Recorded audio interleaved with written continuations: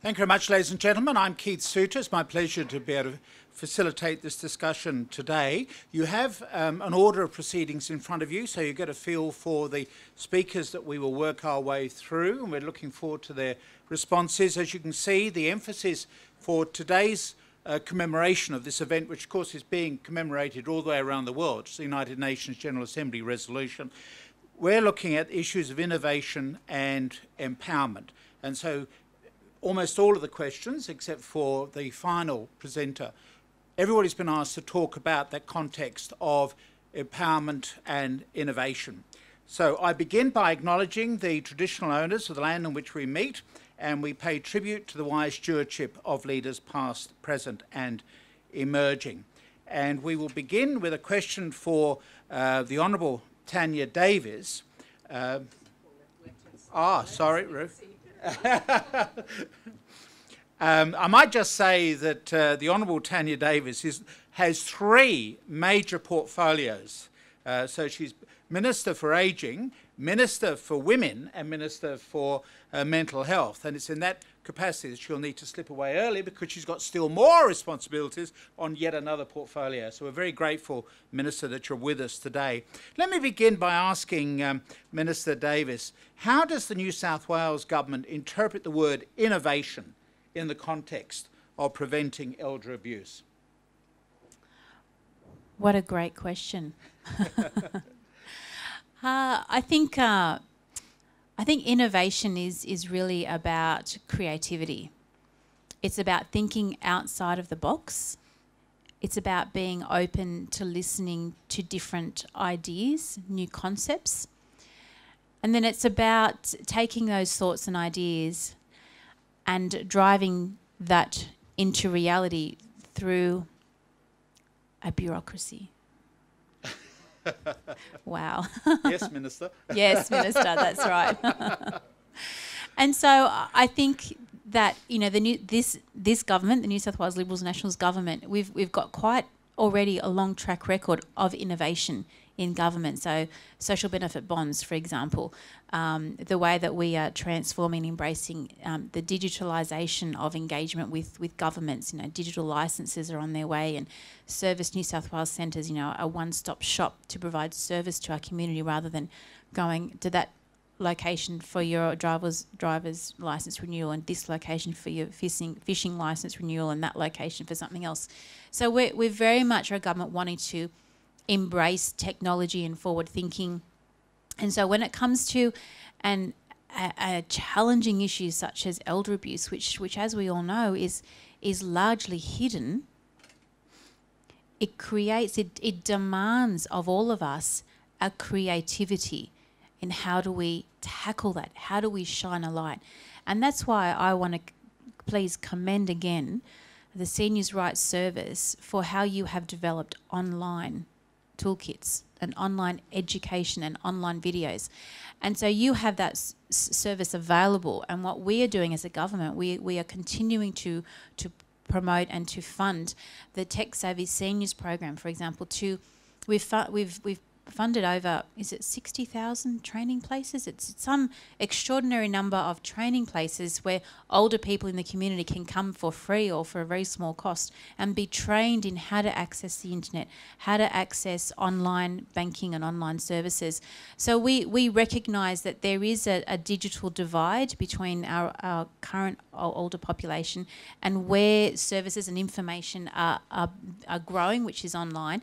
And so we're tackling that gap by trying to bridge it. And also I think that the challenge is, you know, as a minister in this area, you need to lead, you know, your people that work for you and support you. So the bureaucracy, the public service, you know, honestly, the people that work for me, they are really dedicated people. They are passionate about this area. They want to see change. And so we work together. It's not I dictate to them, it's a working together. And when you build that mutual respect and you build the vision and the passion, then I think those that may be a little reluctant to embrace change, they're kind of either sucked along the change or they find another alternative things to do with their life. their choice. But it's about respecting each other, setting a vision, working together, and not accepting the status quo. Yeah, thank you very much. A second question for you, because it's also going for the government strategy. What else can the New South Wales government do to empower communities, however defined, to prevent elder abuse? So this is the other theme, which is empowerment, Minister. Again, it comes back to communicating that there is a problem and helping people understand what the problem is and that it is a crime and that there is help available. So I was actually just sitting here watching the videos and one of the things that was mentioned about the financial abuse, I thought, I can remember as a young child my aunties going to my grandfather, who was a refugee from World War II from Germany, who came out here with nothing and built his own business and supported his family of 6 children, all the rest. I can remember my aunties going to him and demanding money off him. And I thought to myself, hang on a minute, that was like 30 years ago. This issue has been going on for a long time. The challenge is we need to help our communities, our older people, recognise it is wrong behaviour, tell them that there is a way to correct it, there is help available. The issue is how do we communicate that? And I think one thing that we can do better, and I actually have raised it in fact just yesterday in a meeting I was having, I think we can tap into community radio stations. A lot of people from CALD backgrounds, multicultural backgrounds, are very much connected through community radio. So I think we can tackle that even more so and more targeted. The messages around what elder abuse is, that it is a crime, and that there are supports available. And this is how you go about it. And we need to tackle community radio better, I think. Could you also speak to your colleague, the Minister for Education, see if we can get something in schools? Sorry. Yes. So the question was, could you speak to your colleague, the Minister for Education, in the hope of getting something into state schools and private schools? Yeah, no, definitely. And on that note, one of my passions I brought to this portfolio was to strengthen the intergenerational connectivity, to actually break down the ageist attitudes by bridging young people with older people. And I actually asked the department, along with running the standard Grandparents' Day, I wanted them to run a photographic competition that recognises young people's achievement in photography connected with an older person. Again, just another tranche of activity that breaks down ageist attitudes, that starts to educate people around older Australians. And to that as well, I've helped to fund a program. I think it's going to be launched around October, and it's about connecting teenage artists with older centenarians to capture their image, but in the process of doing so, the older person shares their life story.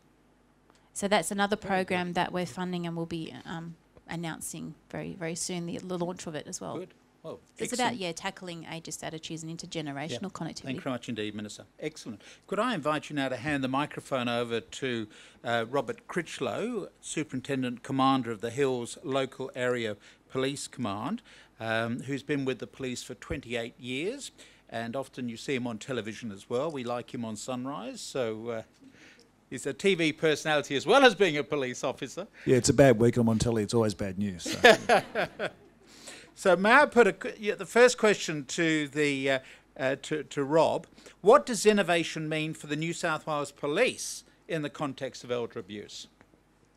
Thanks, Keith. Thanks everyone for having us here and including us in this process. I've been involved in this response work for about 6 years now. I'm seeing some progress, and it's great that we're still part of the picture. And innovation for us is very difficult because we are a monolithic organisation. We are a bureaucracy. We move very slowly in changing, but we are. And I think that I often describe abuse of older people, and I don't use the word older abuse, respect for our Indigenous cousins, is that abuse of older people is the third major wave of social dysfunction we're tackling. So we've had the issues of domestic violence, which is all too clear, which we used to handle very poorly as an organisation, as a government, as a community.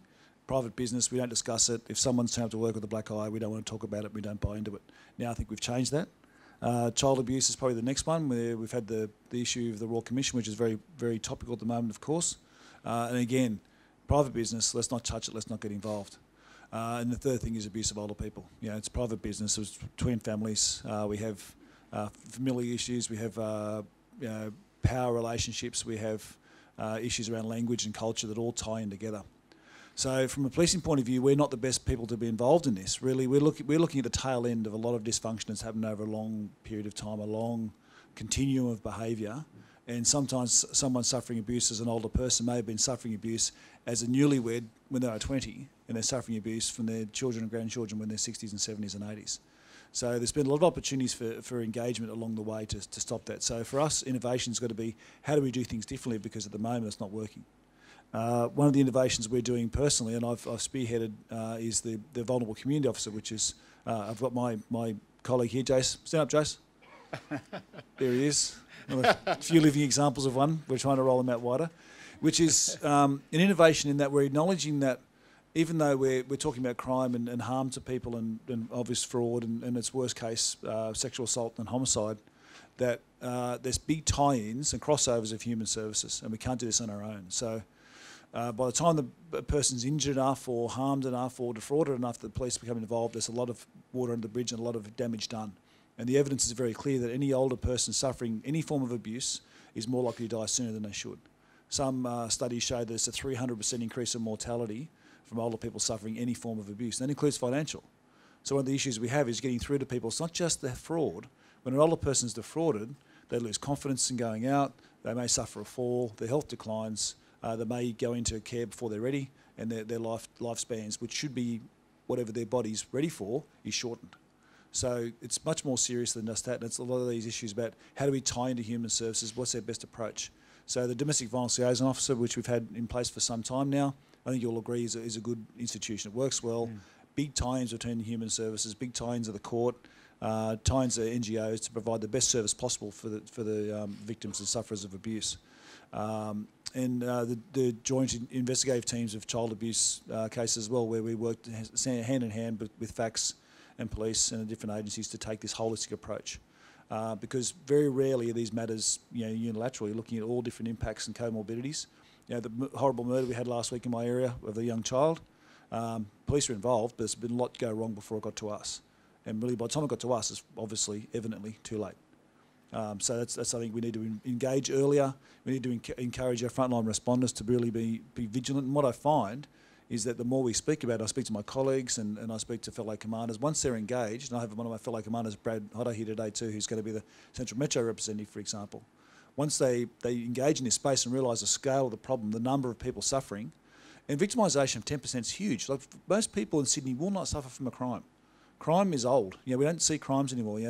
Obviously there's frauds and mail thefts and so forth, but the chance you'll be robbed, physically robbed, is very small. We still have an armed robbery squad. So we're still setting some really old models. But the good news is, in that, apart from all that doom, is there's a lot of discussion about the issue. I had a lengthy discussion with the Commissioner in a forum recently about the whole problem.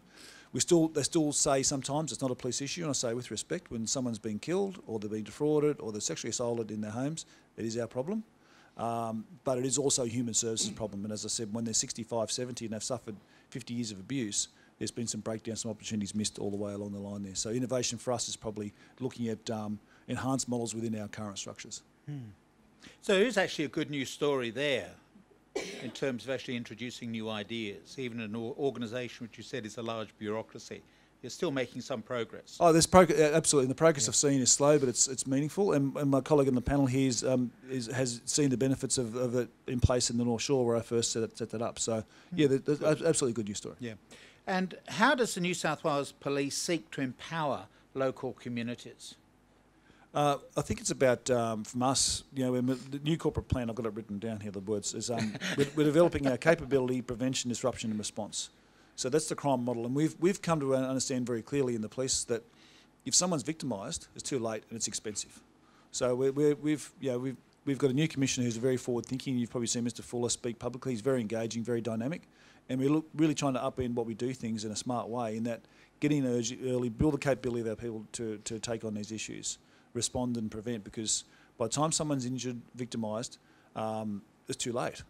And that's putting pressure on the hospitals, it's putting pressure on the courts, it's putting pressures on the corrective services and juvenile justice. So we're moving into that space. So this fits in very well with that because we need to engage early and move very early. And a lot of that's about empowering older people to make themselves heard.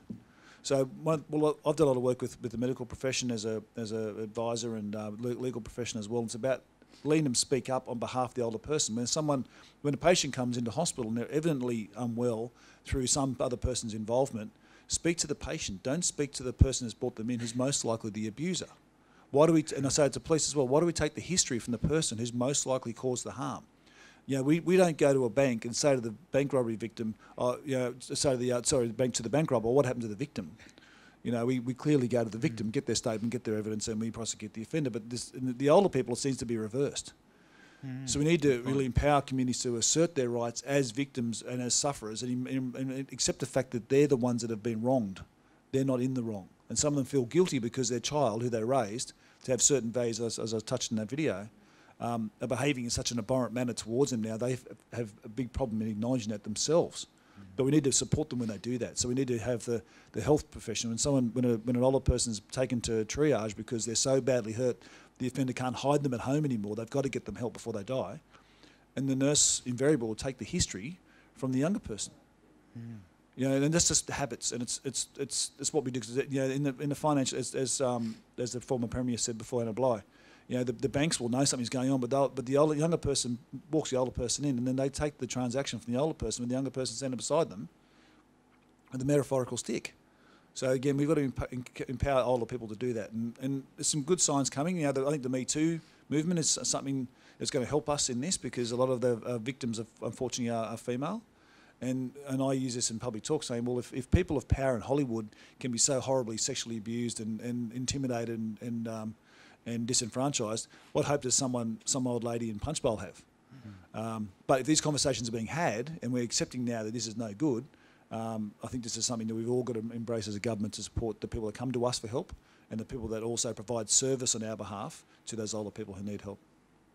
Good, thank you. Could I invite you now to give the microphone to Rodney Lewis, who's the senior solicitor at Elder Law. Rodney Lewis has had a long career in the legal profession, advising a number of governments here and overseas, and has produced an elder law proposal. Being a lawyer, it runs to over 50 pages, very detailed. So Rodney has been, and he's also written the standard textbook in the subject as well. So happy to recommend his textbook. So could I start off then, Rodney, by asking you the question, how can the legal system be more innovative in preventing elder abuse? Thanks very much, Keith. Well, first of all, when we talk about the legal system in this context, we're talking about a two-part legal system. The first part is the Parliament.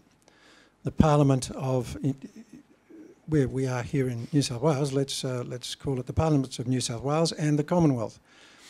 They are populated by lawmakers and they pump out statutes. That is the business of the Parliament.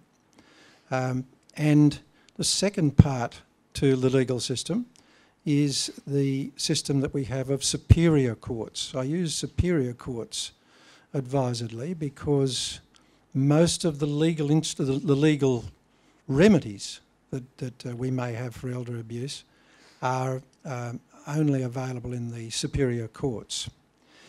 Now, it may interest you to know, but perhaps you already know, that there are no statutes within the Commonwealth or the states which use the phrase elder abuse. So that's a starting point for a legal system and what remains for the legal system to do about elder abuse. Neither, for that matter, are there many, if any, cases which deal with or which have dealt with the phrase elder abuse. In fact, recently I put that to the test and I could still only find one case. It involved the High Court, that's a tick, but it was all about a doctor who had been disciplined in Victoria and elder abuse was a part of the issues about his misconduct. Now, that leads me also to suggest to you that there is a disconnect in language in this area. I often have people who will come into my office and sit down and tell me, or even over the telephone, an inquiry where they describe some action, something that's happened to a friend, a relative, and then at the end of it they say, well, and that's elder abuse, Mr. Lewis, so we would like you to do something about that. And then I have to go about, if you'll forgive the phrase, disabusing them about what they mean and what we as lawyers can do. There's a very large gap. And usually people don't understand that there is a big gap between what they think is an injustice which may have occurred to somebody in their family and what can actually be achieved within the legal system. Now, Keith, you talked about innovation, and I note that the Minister herself this morning, commendably, if I may say so, said that the community should be armed in its response. Well, at the moment, I would say we are not armed, and we're certainly not armed adequately. There's a need to bridge the divide between what we're talking about, what we wish for, what we're working towards, which is dealing with, properly addressing elder abuse, providing recourse to the victims, and that's where I find myself at the pointy end of elder abuse often. We need to, the legal system needs to adopt the language of elder abuse. That's actually the thesis of my paper, which Keith kindly referred to, that the legal system is quite disconnected from the language of the people whom they serve or should be serving. So being innovative, well, my suggestion is one that is staring us all in the face. We don't drive on roads that are unregulated when we are a driver. We don't conduct ourselves in society as we please. There are rules, and moreover, there are consequences. So the thesis of my paper, and I've thought about it for years, is that we need a national cooperative law. That's arming the community. And that's how I suggest that we may be able to prevent, and if not prevent, then deal adequately for the victim, elder abuse. Good. Thanks very much indeed, Rodney. And I might just say this is a document that's before the International Commission of Jurists and also being read by the Minister as well. So we look forward in this document in some form or other going to the state government and perhaps involving other state governments as well. Clearly, from what the Minister is saying, there's a real appetite for the work that you're doing. You've been a voice in the wilderness, but now we've caught up with you, Rodney. Well done. Could I invite you now to give the microphone across to Barbara? So Barbara O'Neill is the Aboriginal support worker, Junction Neighbourhood Centre at Maroubra here in Sydney. Barbara is a Dunghutti woman born on the Cadical country of the Eora Nation. She is currently working as an Aboriginal support worker at the Maroubra Centre, to which I've referred, and Barbara has worked for many years with Aboriginal communities. So, Barbara, may I ask you, what does innovation mean for Indigenous peoples in the context of the abuse of older persons? It means that we are different. You are, with all respect, the dominant society. We are the colonised. You cannot work with us until you accept that and understand that. We can't change the colonisation. We can't change what happened, but we can put a line in the sand and move forward and try and manage the pain that came from colonisation. So to recognise an innovation with working with an Aboriginal community on this very sad subject that we're talking about, we recognise within the community, I've spoken to many older people, and they say when it's older abuse, because as the Commissioner said, or Commander said, Commander. Just go here. Commander. As the Commander said, we elders, our elders have been abused since colonisation because they were disconnected from culture and from country. So we know what elder abuse is. But today we're talking about older abuse. When I talk to older people, their concern is, I'm not going to the police. I can't put in my kids. I don't want to bring that trouble to the rest of my extended family. But the saddest thing is they accept it as part of colonisation. They go, well, that's what the white fella's done to us. That's what's happened. So this is what we need to address. We will address this issue within our own communities, but we need you with your expertise to give us your research, give us your expertise, but leave it with us. Be the structure around us. You be the scaffolding around us. It'll be just more white experts coming in to deal with an Aboriginal problem. And you're very well respected, especially community legal centres, come from a very good base. But the thing is, you can't go in, don't take your brand in. Come in and work with us, knowing that you're not going to be able to put your brand up or say, oh, our agency did this, isn't it great? We work unbranded in the Aboriginal community. We are not an Aboriginal organisation. So we work totally unbranded when we're in the Aboriginal community. So an innovation would be for services to come in and be the scaffolding, be the anonymous experts. We'll know who you are. Maybe your funders, well, you'll have to let your funders know, but maybe the general population won't know that you're there, but we will. And that is acceptance and entering our community. Good. How do Indigenous people seek to empower local communities to deal with the problem of the abuse of older persons? We don't have any power to give anyone else empowerment. However, one of the biggest innovations that I can suggest is when you go in, especially to the Minister, when you work with an Aboriginal community, the power base that is already there is not necessarily the one the people can work with. You'll have land councils, and land councils do fabulous jobs, but there are people within those communities who may not connect with the land council for various reasons. Could be historical, could be family reasons. You need to connect. A really good innovation would be for those with power and influence to connect with a local organisation, Aboriginal or non-Aboriginal, but always look for the Aboriginal one first.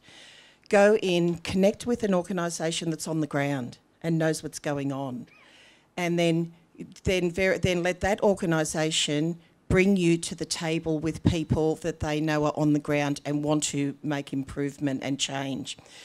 I'm working with some women at the moment, and they have the most fabulous ideas, these older women. They have the best ideas, but they've got no resources. They don't want to ask for resources because they feel like Aboriginal people asking for stuff again. They're not asking for money. They are asking for resources, an office space, printing, support in getting their message out, some money to put on a morning tea. That's all they ask. And these women, what they want to do is go be in their community, and they can see the problems in their community. We are talking about elder abuse today, but they need to fix up the problems that lead to the elder abuse. And so these women know what to do and how to do it. So a fabulous innovation for empowerment would be that scaffolding around them. So your suggestion then is that outside organisations could provide you with office space, printing, bit of cash for morning teas, etc.? Yes, or in kind. For instance, sometimes I'll approach a local organisation and see if we can get in-kind support. Yeah. But They must lead it. They must lead it and be the name that's fronting it, not no one else's branding, because the community will not trust them. So there's a question, therefore, of how do you bring those women together with potential assistance? So that's the. So will they go forward? Is there a network that they could approach and say, we need money for a morning tea, or we want you to provide an office space for a... Okay, so it's up to the local organisation, or suppose Seniors Rights and Advice wanted to get involved in a community. They would come to either an Aboriginal or non-Aboriginal local organisation, and you would go to the Aboriginal organisation first, and then talk to them. Say, look, we need to partner with you. This is what we want to do. How do we do it? Then we go to the Aboriginal community and say, look, these fellas have just approached us. How can we're here, here's an opportunity, what do you want to do? Always ask them what they want to do and how they want to use it. Yeah, good. Because I think that given what's gone on in recent years, we've moved from the stage of raising awareness, although I agree you had to raise the awareness of radio's 2GB's Alan Jones, but we're moving across now, I think, increasingly into implementation. So we heard that from the Commander, we've got ideas now from Rodney, so we're also now looking for those ways of networking, I think, with Indigenous communities and Torres Strait Islander communities to make sure that we can provide that service which is so necessary. That service will happen if the right procedures, the right cultural approach is taken. Most of you have probably got a reconciliation action plan. Make it a working, living reconciliation action plan. Lose your power, give it away. That is that's how you work. Yeah. We're not asking for money. We're asking for in-kind support. Good. Excellent. If you'd like to hand the microphone along now to Terrie Leoleos, who's the project manager of the Ethnic Communities Council of New South Wales. By the way, I'm reading some of the biographies from a marvellous collection on the website that I encourage you to go to. This is all part of the kit that you've just seen. This is background material, which is of use in the discussion group. So I recommend this. It also includes biographies of some of our presenters as well. So Terrie Leoleos is the project designer and project manager for the innovative Speak My Language project with the Ethnic Communities Council of New South Wales. Terrie has worked in the community care sector for more than 2 decades in various roles, including senior management and community development roles, working with youth, families, ageing, disability, and alongside new and emerging communities. So let me put the question to you, Terrie. What does innovation mean for ethnic or culturally and linguistically diverse communities in the context of the abuse of older persons? Thank you. My hardest problem here is, sorry about my voice, I'm getting it back now. In 3 minutes, it's very hard to answer. But I think one of the things that we're looking at, particularly with Speak My Language, initially when we started the program, we consulted with over 370 consumers and we discussed the issue of elder abuse.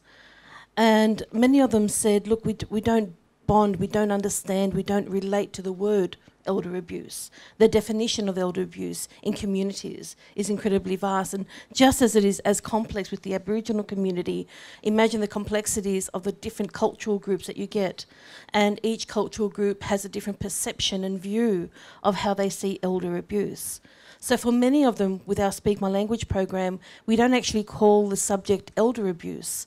We actually call it trust, and when trust is broken and you are hurt and alone. And halfway through our conversations that we have with our communities, we define elder abuse and then have it in those contexts. Many of the conversations that we have, the innovation is around having our communities talk about elder abuse in their own language on ethnic radio. Thank you, Minister, for mentioning that. Because ethnic radio, and we partner with SBS and NEMBC, ethnic radio is one of the most strongest mediums and a growing attraction for our ethnic communities around being able to link back to their homeland, their culture, their language, their music.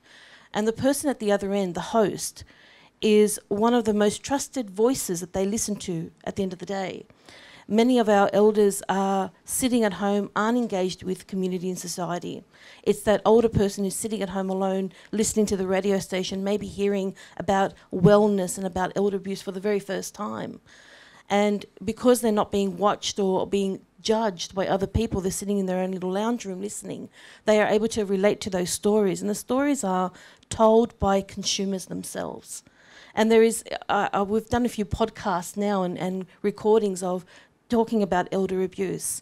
And when I give it to someone to listen to, they say, Terrie, I can't remember what you said. And I can't remember what the expert said. But I remember that little lady talking to you where her voice quivered. And she said, I'm being abused, I need help. And that made me say, oh my goodness, I need to pick up the phone. Yeah. So really innovation for us is putting our cowed communities in their own language, in their own context, under their own terms, and telling their stories so that the next person who's listening to it can say, that sounds like me. A lot of Speak My Language and what we do is co-design needs to be really important here as well. And co-design needs to be with our cloud consumers. And we've been doing so much research, and it's fantastic to see our minister funding that. Thank you very much. There was a research that was done recently in Jenny Bray Consulting, together partnership with Senior Rights Service and the Elder Abuse Helpline in ECC New South Wales. And she consulted with so many people who are waiting to see what's happened with that research and where have our stories gone. I think some of the most brilliant, innovative ideas come from those people who are within a context of a situation where they are unable to see results, so they come up with their own ideas themselves. And I think we need to take it back to the communities, and the ethnic communities of the ground have so many solutions, but we haven't actually implemented them or incorporated them in our design. So there needs to be a bit of a little bit of a relationship between that. One thing we were talking about just before we came up on the panel is whereabouts in the world are people ageing and ageing well? And where are our centurions and most of the people who are ageing over the age of 100? And there's a research that was conducted with partnership with National Geographic called Blue Zones. And there's certain places in the world where there's a large number of people living very well over the age of 100. There's 4 places in the world that they found. And what they found was, amongst all the wonderful things that they did that they found people aged well, was that elders were respected in those communities. The Okinawans don't have a word for retirement. They actually say that to live with purpose. So I work, and then I get to a point that I continue to live with purpose. What gets me up in the morning every day? And there's such a sense of community responsibility in these communities where they have people that are living older and living well. And that's where we find a lot of our communities are saying, I'm disengaged with community. And so we don't have a community approach to looking after our communities that look after our children and our elderly. So as far as innovation is concerned, for us, it's around understanding the complexities within our ethnic communities, having more stories and more conversations, and having them at the forefront of driving that. I know there's a report being presented today in the Hunter Valley with the elder abuse prevention campaign that was held in Hunter initially. It's now being taken at a wider scale across New South Wales, and the New South Wales maps and the maps are supporting that.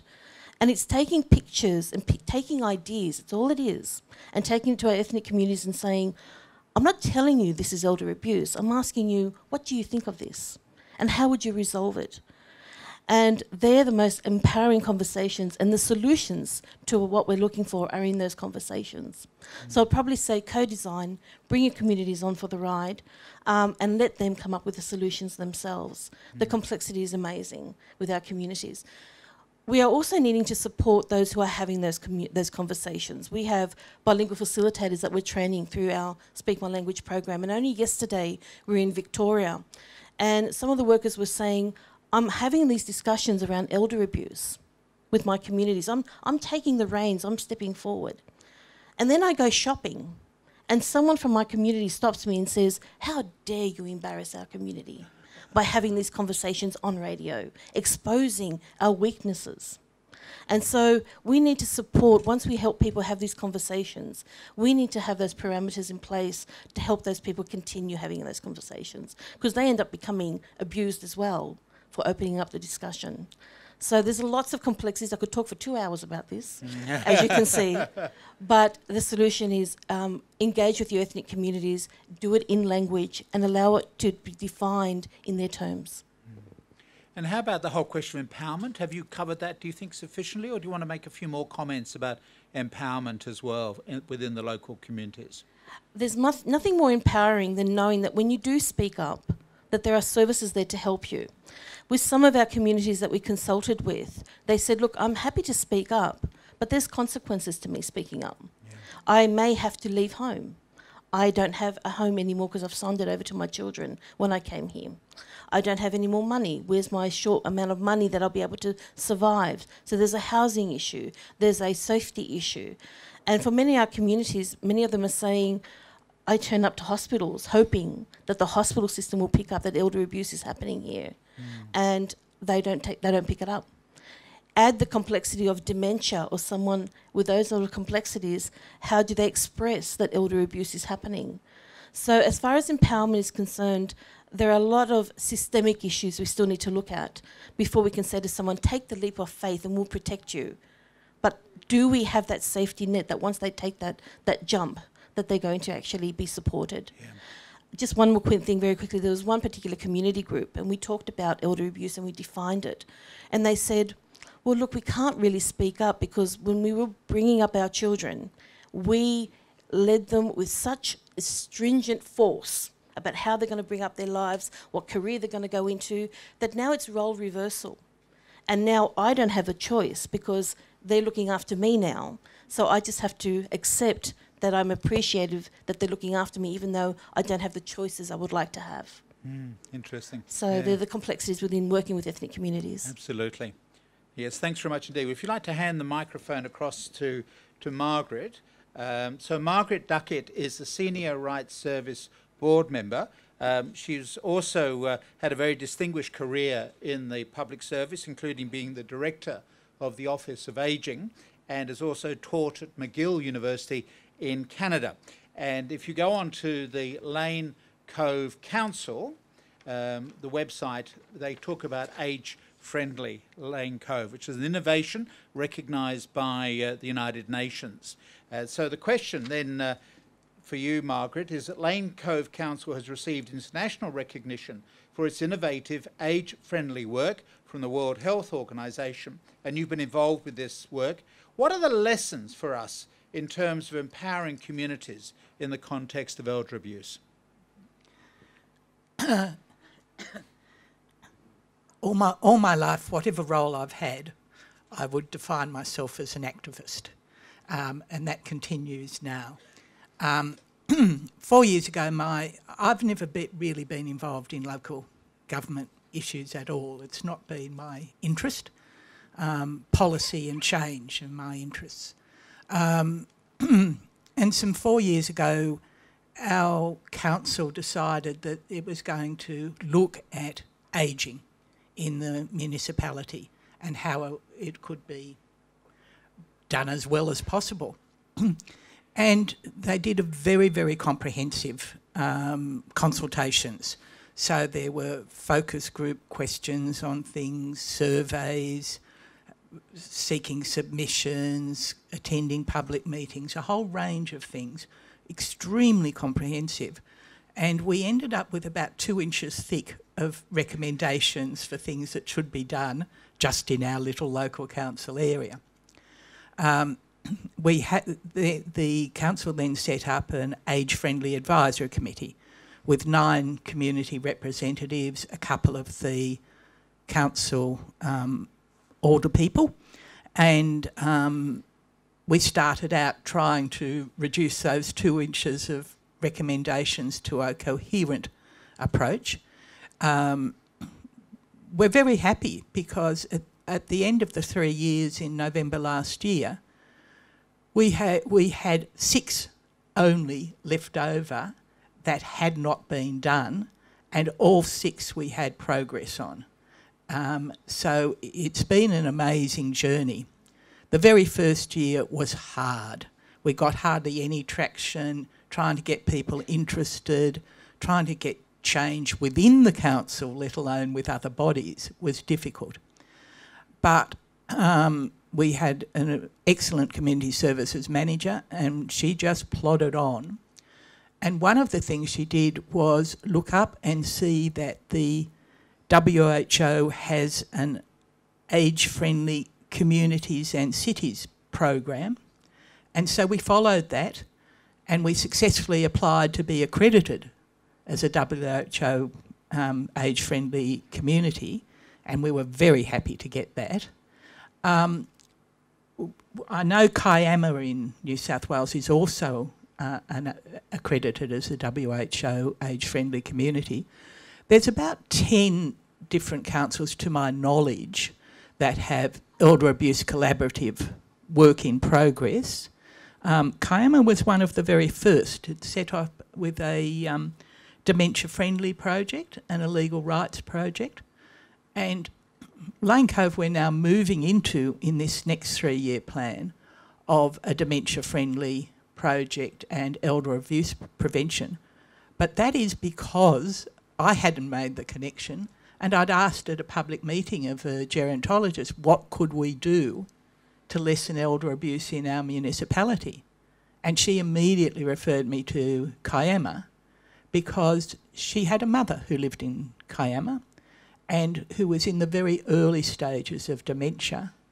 And so she talked about how the work that Kiama had done had made an incredible difference to the way her mother could operate within that area.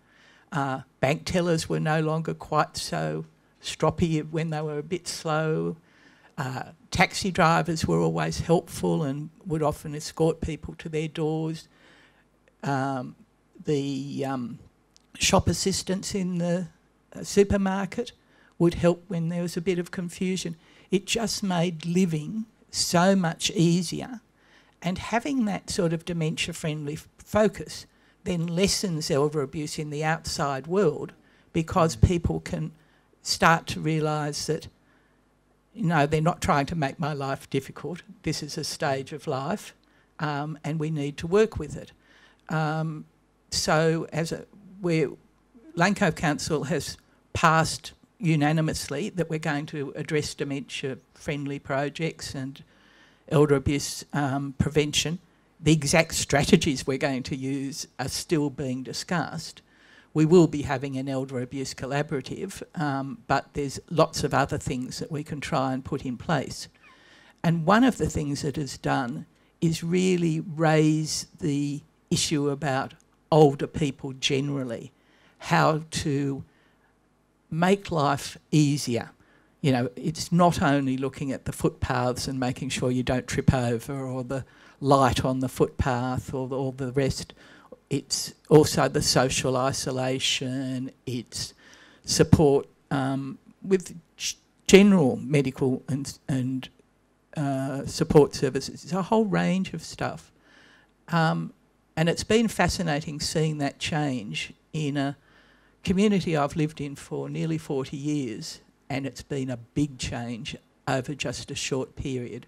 And so I would commend people to talk to your local councils about setting up age-friendly advisory committees and starting to look at every aspect of life in your community for older people and how they can do it. It doesn't necessarily need lots of money. What it does need is some creativity and thought and empathy. And hopefully most of us have that. The other thing is that from local to global, we've talked about the role of Seniors' Rights Service with our statewide role, the National Elder Abuse Conference. I'm talking about my role at local council area. Russell and myself are attending at the end of July the UN's Working Group on Ageing, and we're seeking permission to present our community strategy response from the national conference. We think we're going to be successful, and that's also then taking what's done at this state level to the global level and trying to influence the overall response. One of the issues I'm taking up on is that WHO has a separate report on elder abuse and ageing, but the whole issue of elder abuse is not incorporated in its template for making an area, a community or a city age-friendly. So I'm in the middle of drafting a letter to them recommending that they add that to their age-friendly thing. And that, to me, is part and parcel of what all of us need to do, is look at all the opportunities we have and try and push them through. Thank you. Very good. For the benefit of the hundreds of thousands of people who are watching us on our webinar, I should point out that Lane Cove is the lower North Shore of Sydney. Kiama is right on the bottom of the south coast of New South Wales, so quite a bit of geographical divergence. It'll be interesting if we could have a list of all the 10 local government associations. Don't necessarily do it now, but perhaps go onto the web. All right, we'll read them out. Let's see who's involved. Put your hand up if you get an honourable mention. Inner West has their Elder Abuse Collaborative. I've mentioned I've mentioned Kiama. Hunter has an Elder Abuse Collaborative, and it's also done specific work with culturally and linguistically diverse communities. Blue Mountains, Randwick, they've not only had their elder abuse forums, but also done specific work on mental health and older people. Shoalhaven, Sutherland, and Port Macquarie, and as I said, Lane Cove and Northern Sydney are about to start doing things. And we're within the boundaries of the City of Sydney, and they're not on that list. We should take it up with the Lord Mayor. So we've got some really great ideas for implementation here this morning. We've got a few minutes left for question and answer. We might perhaps start by inviting questions to the Minister. I'm so grateful, Minister, that I know your minders want to get you out to do all of your mental health obligations, but we'll perhaps invite questions before the Minister is spirited away to look after further obligations. Yes, sir, would you like to stand? And I might repeat your... Oh, you're going to get... Sorry, Minister, we'll take it back. Yep. Right, if you'd like to give your name and organisation simply for identification purposes. Thank you very much.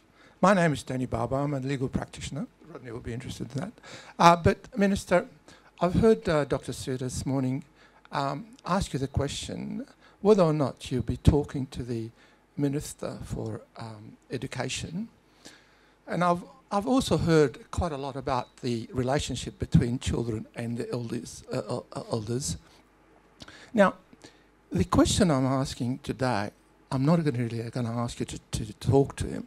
Are you going to try and convince him to put some in our education system for young children, a system whereby they can learn how to respect their elders, how to deal with their elders, how to look at their elders, and make it part of the curriculum like it is in some... Sorry, I don't know what happened.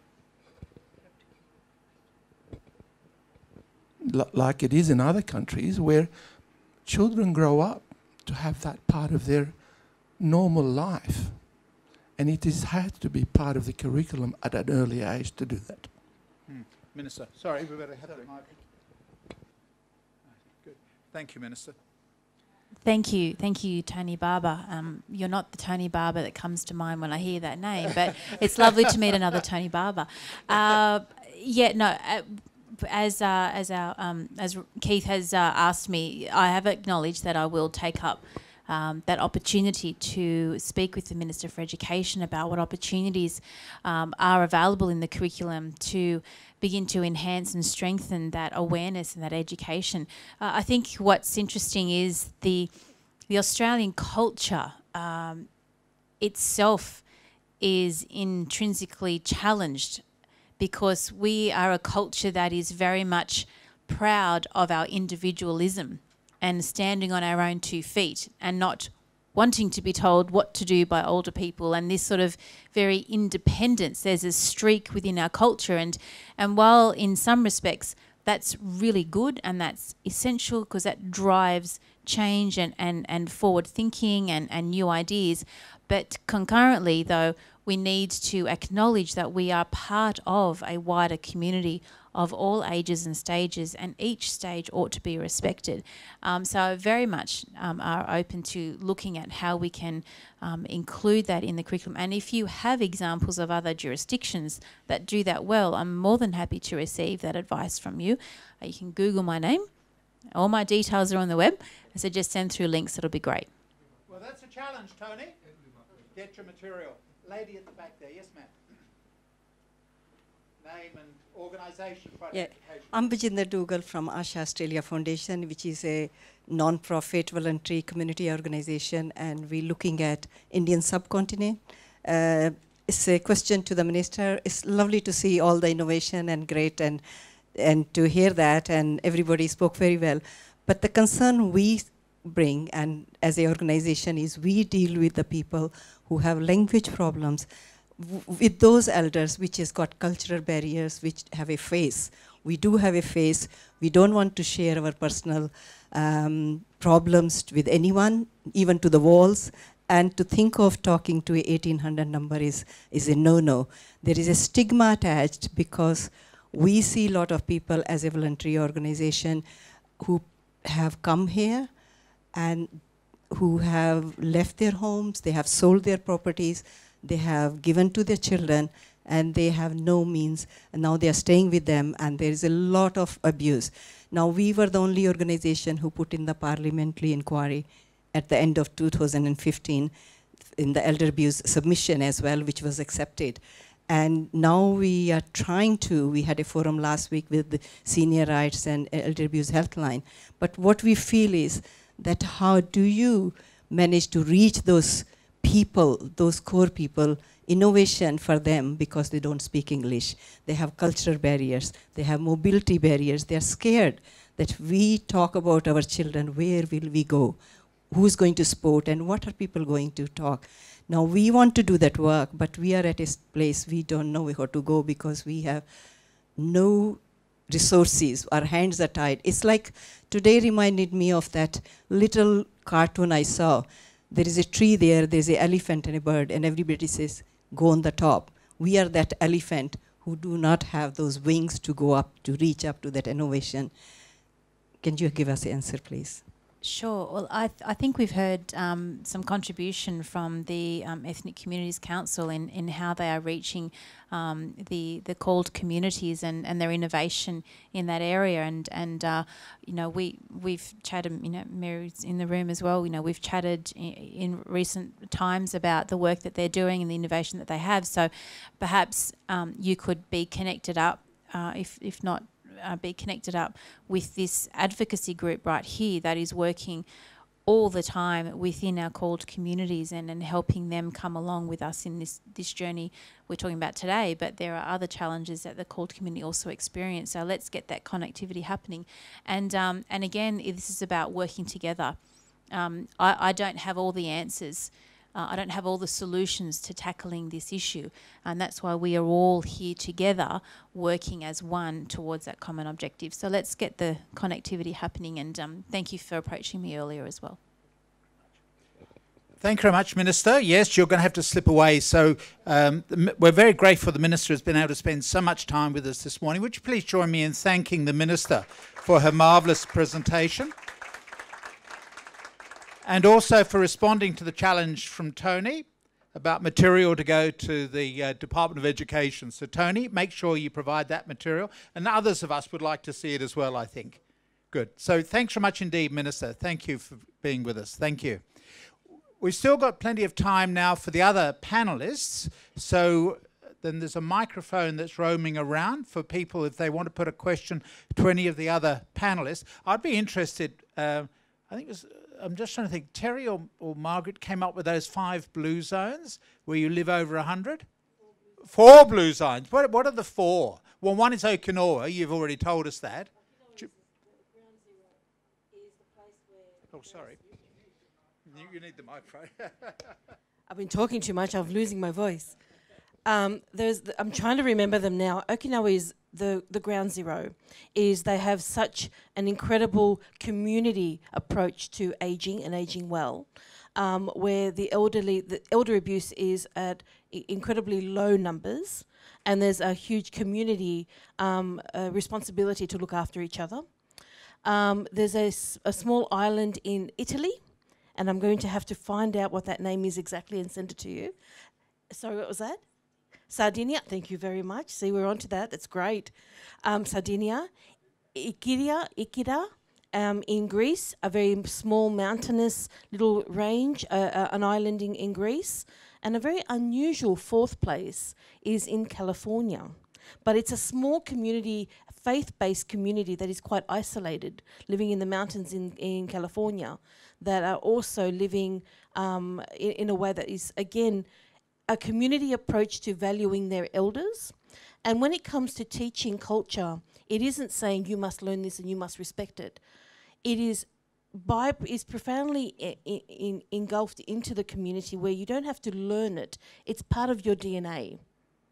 If you have to teach someone respect, then it's very hard to teach it. But if you show them what respect is at a very young age, they are taught respect as they age. And I think just looking at education alone won't do it. We need a community approach. And having our elders having their ikigai, having their purpose as to why they wake up every morning, and having them involved with community more, where they're seen as a valuable part of their community, then actually teaches people that I am here and I need to be respected. One of the other programs that we did very, very quickly many years ago is we had young people involved in dementia programs. So we had year 10s who actually did a bit of work. They were petrified. Leading up to it, they were giving up lots of letters as to why they shouldn't do this work experience. It's not for me. I don't like older people. I think they smell. And I had everything. And I said to them, no matter what, you're doing this workshop. They were with us for a year in the program. And when they left and they graduated, we said to them, okay, you've been with us for a whole year. What was the most rewarding experience you had in the whole year that you did with us? They did all kinds of experience.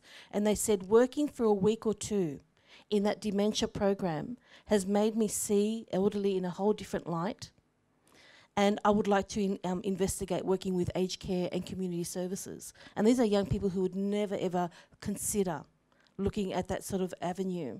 So it's around exposing them and letting them come up with their own ideas about how they feel about that.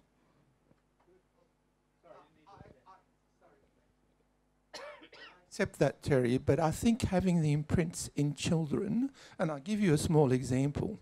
It's almost 55 years ago when I was taught at school that when you wake up in the morning, you just don't say good morning. You say good morning, Mum, good morning, Dad. And 55 years later, I still remember that very, very well. And I'm trying to teach it to my children too. So it is part, I do know that the two parts work together. The elderly giving the experience and the education, but one without the other will both fail, I think, to a certain extent. The other thing is having our elderly in the schools to teach the cooking classes. Imagine your hospitality classes are filled with learning to cook cultural food and hearing the stories of our elderly. So making them a part of the program where they have a respected role, and that'll teach respect. Yeah.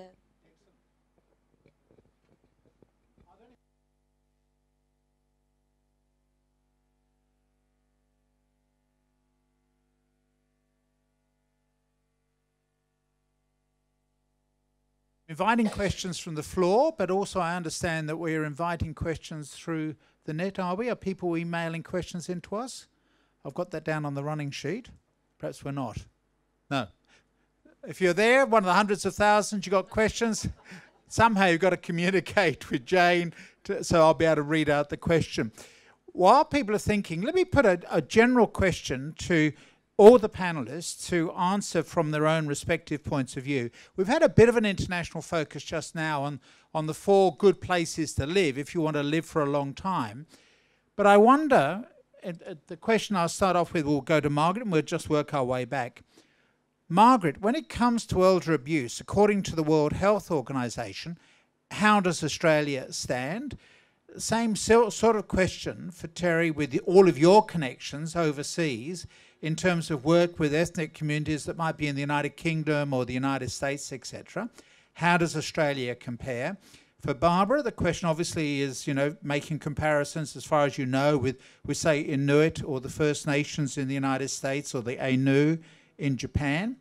Rodney, how is our legal situation, which is not very good, how does that compare?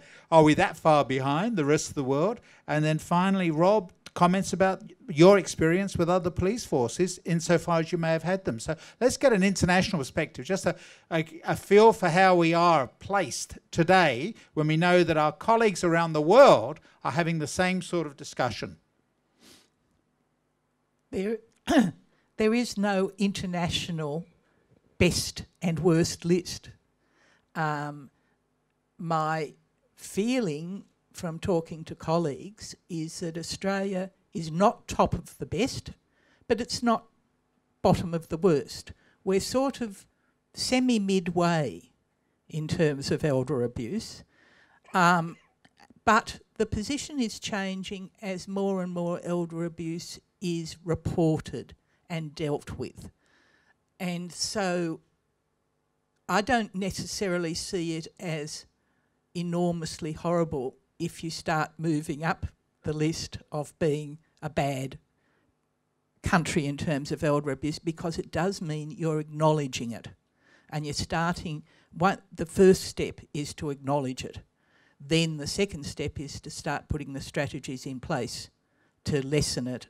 But you can't do the strategies if you don't first acknowledge it. And I do think Australia is now moving quite substantially in the last couple of years about increasing awareness about the issue of elder abuse and increasing understanding that it is everybody's problem to address.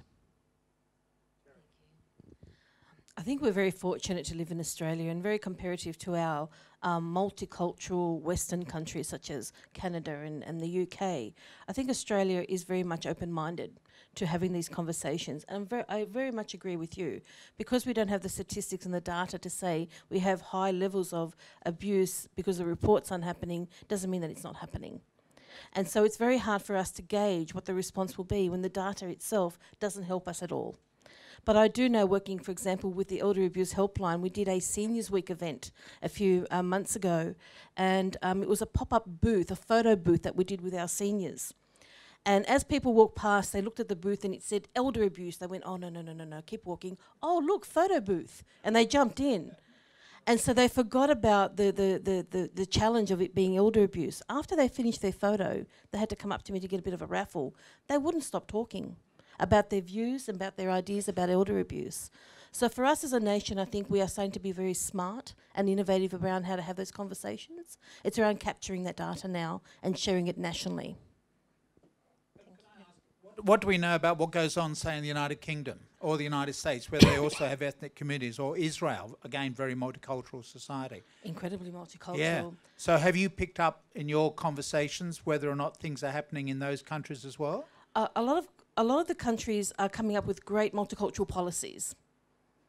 Yeah, that's it. They're fabulous policies. Whether you walk through the streets of your country or your community and you're feeling those being implemented and the communities understand them, it's two different things. Right. So as far as policies, yes, we are looking at what Canada is doing and we're looking at what the UK is doing, and we're developing some great documents. They look fantastic, but it's around implementing them on the ground and getting our communities to understand them. And does that include elder abuse, though? That's what I'm trying to get at. Oh, Margaret. I was going to pick up, Canada has been doing some very good, innovative programs, but they're all pilot bloody programs, and they are not being rolled out properly, and they are not sort of substantive and going for a couple of years, which is what you need.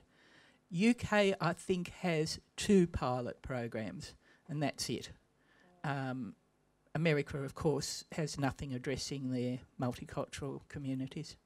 Yeah, and I agree with you. We have a lot of defragmented programs that run for a very short period of time over a very small regional area. We need, if we're going to be serious about this, we need to roll out something nationally over a couple of years' time, pick up the trends, compare them, and then move forward. We've got great little programs that get funded, and then after a year, they're no longer funded. The community comes back to you and says, but you did such extensive consultation with me. I haven't heard from you. Are you still there? So we feel, as an organisation like the Ethnic Council, we kind of approach people and say, we'd like to consult with you, but we don't know if we'll be back. And that's a really terrible feeling when you have with your communities, where it's all about relationship building. Yep. That's a beep. I think it's your turn now. I totally agree with that. Yeah. Okay, I don't know. You've caught me on the hop because I really don't know much. I mainly know about the struggle in the international communities. I've never seen anything stand out about an improvement with the elders. However, there is another side to me, which is Scottish and Irish. And I am connected with those communities. And those communities, there are small communities in the north of Ireland and in Scotland that identify as Celts, Indigenous to their countries. And they definitely have quite good programs in which their support workers, aged care support workers, undergo quite rigorous training towards the respect of their clients, and to be aware of elder abuse, and that's those two communities who are Indigenous, just they're white, but they're Indigenous to their communities, they're Celts. They definitely are addressing it as part of their culture. Good, thanks. Rodney, is there any country that's setting us a good example when it comes to using the law to combat abuse of older persons? Yes, I think so. The United States is outstanding in that respect. I don't mean, it's reached the heights. It isn't best practice, but they've got 50 states, and each of those states has an elder abuse law of some kind or another. How about that? So we've got a long way to go. As I often tell clients, the legal system in this country gives me the tools of a carpenter, and you are asking me to fix a computer. That's how, I'm sorry, I mean, I've had years and years of experience, and in fact, I'm coming up for 50 years in a few months. And elder law, I've been doing elder law for, I guess, only for about 10 years or so. And I am continually disappointed by the way the law doesn't work. Or if it works, it only works for millionaires. Good, okay. I'm really sorry to have to tell you that. Maybe some of you have noticed it. That is why I think legal reform should be up there at the front of the march with all the others who want real reform, because I think that the legal system is capable of actually delivering. What do you do when somebody comes in and says, I just found out my son has taken away my house. I don't own my house anymore. I don't know how he did it, but please help me get it back. Yep, good. All the phone calls, all the come and have a cup of tea, aren't going to get that house back for that lady. And if she really wants it, really wants it, then of course she's going to have to spend a minimum of about $100,000. So, of course, if she hasn't got a house, she probably hasn't got the money either. Good. Well, Rodney, I think we better... Okay, so anyway, the lesson is... Short story, United States is... United States, thanks very much. And we should be best practice. Rob. Yeah, echo that completely. There's two important factors. Is that this is pan-cultural, pan-national, pan-social. We often bash us up in Australia. I think we're really bad at things. We're actually really normal. And I've done a lot of research on this, and basically Indigenous communities, non-Indigenous communities, wealthy communities, poor communities, English-speaking communities, everything else, the issues are very similar. The prevalence is very similar. Although it's hidden, it's very hard to put a number on it. But the estimates across the world in many studies are very similar. And if there are any differences, they're higher. So our numbers, we look at 6 to 10% as an estimate, and it seems to be pretty consistent. Some communities report rates as high as 28-30% of their older community being abused. Israel, definitely. I've looked at case studies from South Korea, from Maori communities in New Zealand, from First Nations in Canada, different areas of the states. So it's very much a universal experience, and I don't know why it's happening. And I, all due respect about discussion about bringing up children properly, these communities bring up the children properly, and that still happens. It's a tricky thing. And when we talk about 4 communities in the world that are going well, which means a lot aren't. So we need to sort of really get that. Jurisdictionally, yeah, absolutely, the United States have it in their books. I've been very vocal about the need to proscribe this behaviour legally. We haven't got an offence of abuse of an older person. I think that you need to name something and say that is wrong. And that will help my GDs guys, who are well-meaning, but they're my 22-year-olds in the front counter of Castle Police Station, 2 o'clock in the morning. It walks in with a nuanced, complex, interpersonal case of dysfunction, or this person's committed the offence of elder abuse. Oh, great, well, here's the fact sheet, which is pre-populated, put the dates and times and everything else, the name of the victim, the offender, off you go to court. We haven't got that. No. Canada's very good. Canada's very active between the police force and the different agencies. They also have legislation which helps them prosecute. We had a matter which was fairly notorious in the hills where a lady was found mummified in her bed. She'd been there for between 4 and 6 months, very hard to tell because she was so desiccated. And the daughter basically, the classic story, and I always talk about this, the warning signs, the 45-year-old son or daughter who's dysfunctional through divorce or drinking or alcohol, or cops kick him out of home because of AVOs, goes back and lives with mum. So most families have a couple of siblings, a couple of good ones and a dud. The dud gets the job to look after mum. In this case, the dud was a daughter. She was a fantasist. She made up boyfriends. She told lies at work about her wonderful life. She was a tragic, sad case. Again, I've talked before about dysfunction. She was dysfunction plus.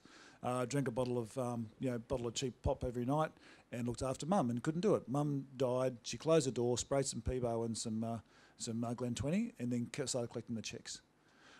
We could not prosecute her for any offence apart from stealing the money out of the accounts, because we couldn't draw a clear nexus between her abuse and the death of the mum. So basically they've got to abuse to the point of death for us to take action under Section 44 of the New South Wales Crimes Act, which is failing to provide necessities of life.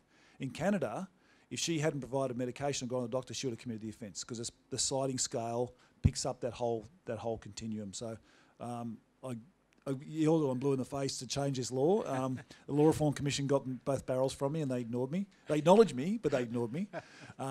So it's very, very difficult. But look, I think from a policing point of view, we're as good as anybody, if not a bit better than most, and we're trying our best, and I think we're definitely on the upward curve. Thanks. Look, we're almost out of time and we have refreshments waiting for us, but I'll just deal with some of the questions that have come. I'll just use first names. Angela asks, when I notify the elder abuse hotline, what happens to that report? Does someone then investigate the situation? I'm really enjoying the speakers. Thank you. Does anybody there want to speak on behalf of the... yes. Can we get a microphone to you, ma'am?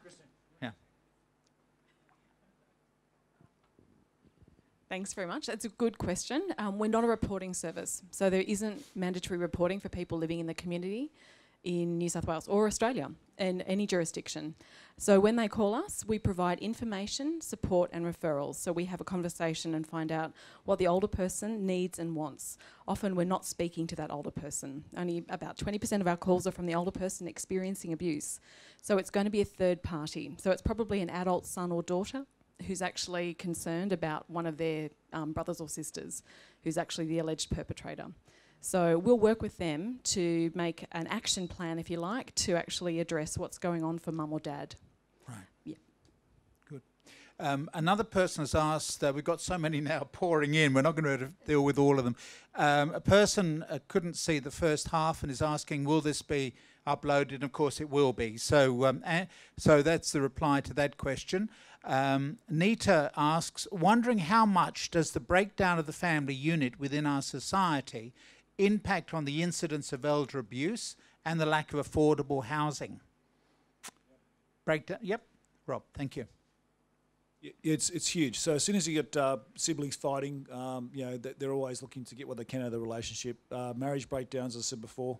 So it's an unintended consequence of good DV policing is that we're very active as police. We remove the offender from the situation. We give them violence orders to control their behaviour.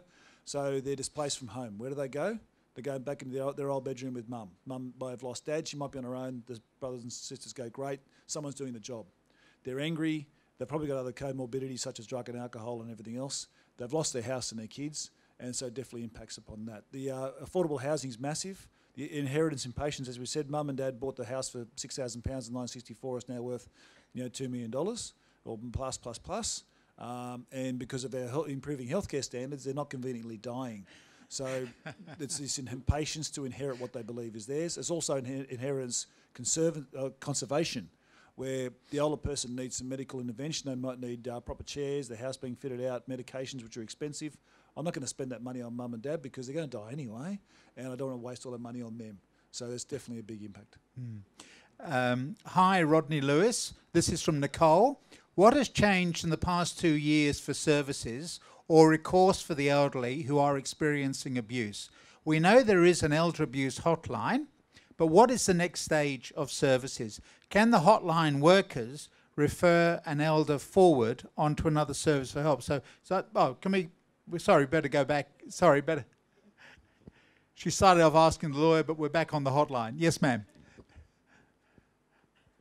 Absolutely. We're a broad referral service, so we can actually refer all of our callers based on that conversation that we have with them to different services, whether it be legal, whether it be police, whether it be an NGO like ECC, whether it be a community service, whether it be council, you name it.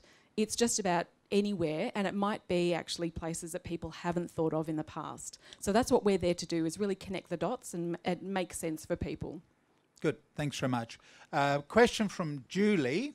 Margaret, if we wanted to approach our local council to come up with an ageing strategy or ageing well strategy, whom would we approach? You'd start with the community services manager, or a title like that. But you'd also start lobbying each of the older people, the councillors, whoever there is. Most particularly you start with your local ward because you're a vote for them. And you start organising that. You talk to your neighbours and friends in the area and get a movement. So there's more of you asking for it and suggesting it. Good, thank you. And another question, will it take a royal commission into elder abuse to get changes to legislation? So No, of course it won't.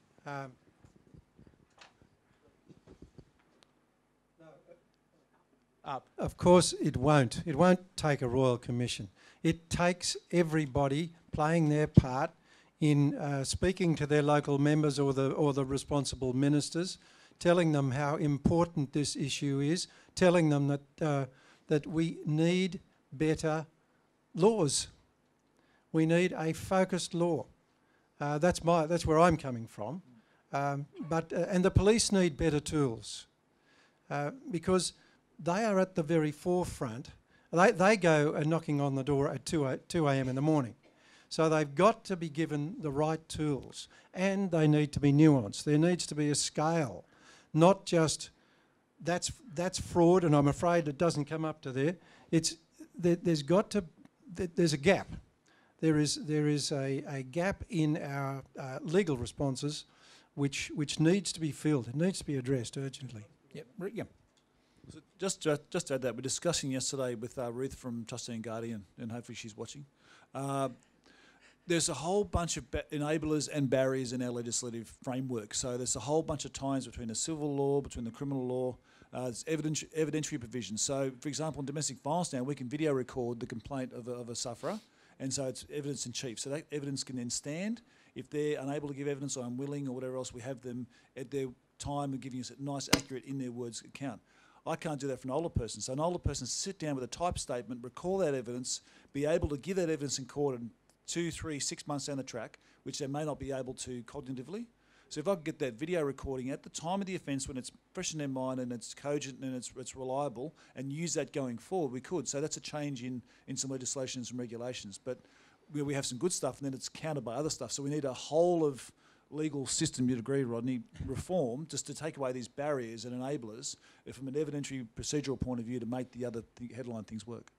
Good, thanks very much. I'm sorry, we're really out of time now, so would you please join me in thanking our panellists for really great responses. And they're now going to get a non-fattening cake by the looks of it. And I invite Russell to close proceedings. Thanks, Russell. Thanks everybody for coming along. I very much appreciate everybody's attendance today. So now we're going to break for a lunch, and please feel free to chat to any of the staff here at Seniors Rights Service. If anybody wants to know more about our organisation, there's plenty of resources that we have around and that we can share with you. So thanks so much. Oh, and there's evaluation forms on your chairs. Please fill them out and just leave them at the registration desk by the front. Thank you very much. Bye-bye.